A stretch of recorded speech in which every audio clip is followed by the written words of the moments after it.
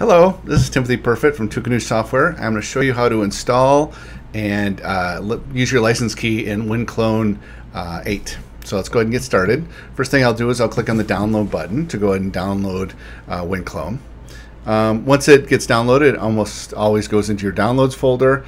But if you're using Safari, the easiest way I found to get it is just click on the downloads button and then double click on the image, the disk image that it downloads.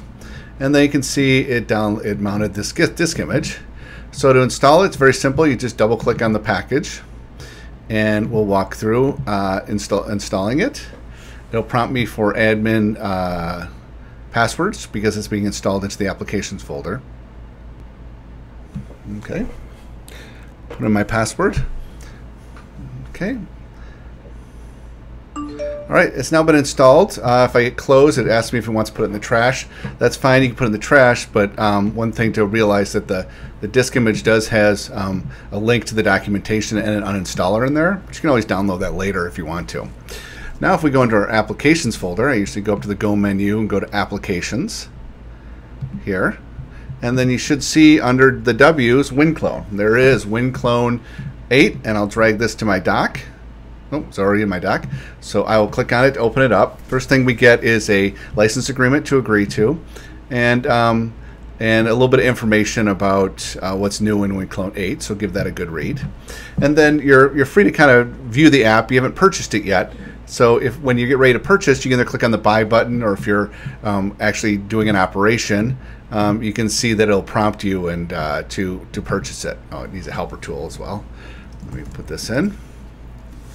So helper tool's been installed, and then when we do the image, it says that you have to purchase.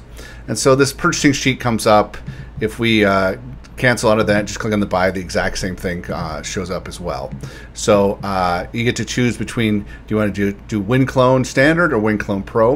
If you already have an image, or sorry, if you already have a license, you can click on already have a license.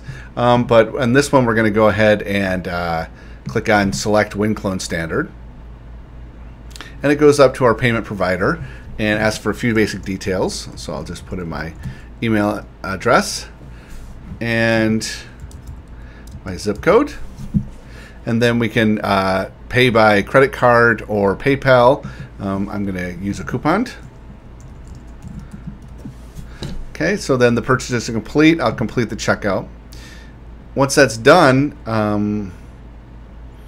we now are able to start using Winclone.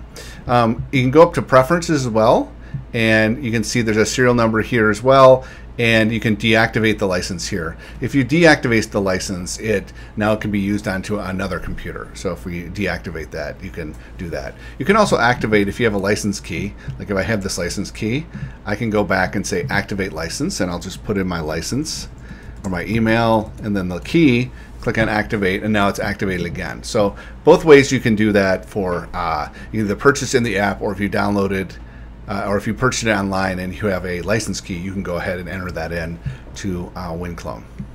In order to update Winclone when there's new releases out, you can go up to the Winclone menu and say check for updates. And when you do that, it'll see if there's any updates available and download and install them if there is. The other thing is if you want to upgrade between Winclone Standard and Winclone Pro, you can do that as well by clicking the buy button. And now we just have the option for purchasing Winclone Pro.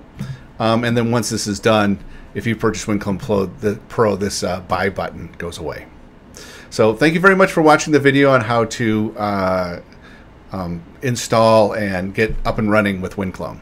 So please be sure to subscribe and check back for other tutorial videos.